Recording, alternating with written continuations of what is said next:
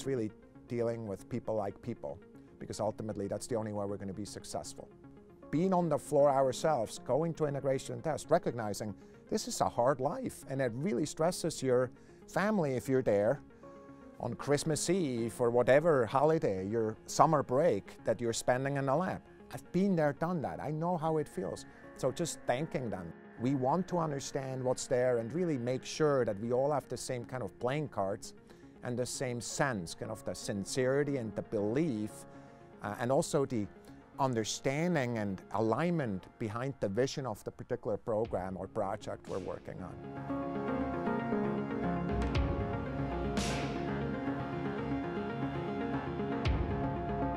For us, the flagships are mostly directed missions.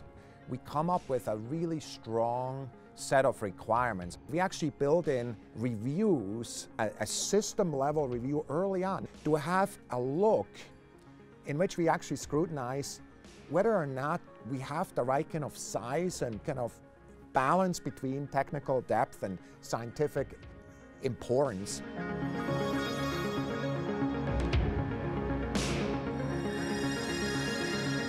For me, a really good example that where integration and test was handled the right way, I believe, is with a recent mission, the Parker Solar Probe. What the managers did from the beginning of all the reserves that were headquarters held, they took close to half off the table for just the back end of it.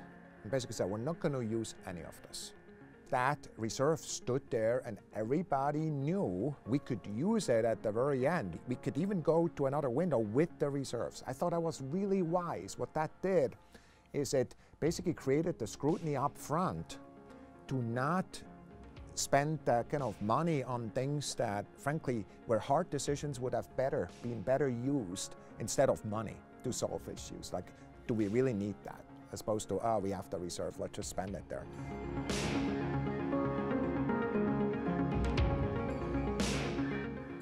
What I first time built it, especially of a project of the size that we tend to look at, whether it's a landing on Mars, or whether it's web, whether it's gateway, whether it's, whatever the projects are, these technologies that you looked at, even if you did the TRL work and all the technology, they start interacting with each other. So what happens is the unknown of this technology starts driving the other technology, and all of a sudden, even though in a box they work just fine, in a system they don't. And so really, kind of, when you do a first build, the most important part is to recognize that it's a system.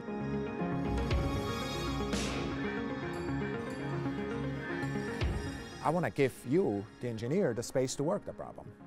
And let's look at where the constraints really are kicking in. See, it's not a one-size-fits-all, but the discussion in a kind of culture of open communication, the discussion of when do we need to actually come in and solve the problem with outside of her, expertise area, because the solution may be, over there in mechanical, not in electrical. But share should be the instinct in every case.